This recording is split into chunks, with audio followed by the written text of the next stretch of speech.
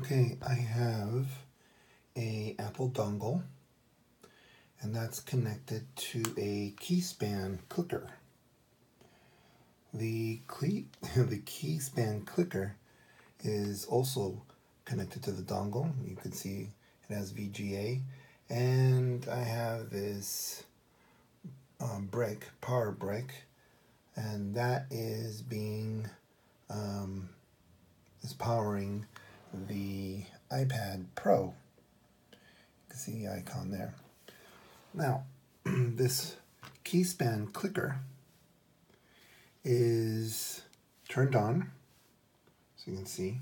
So what I can do is I can remotely change my PowerPoint presentation.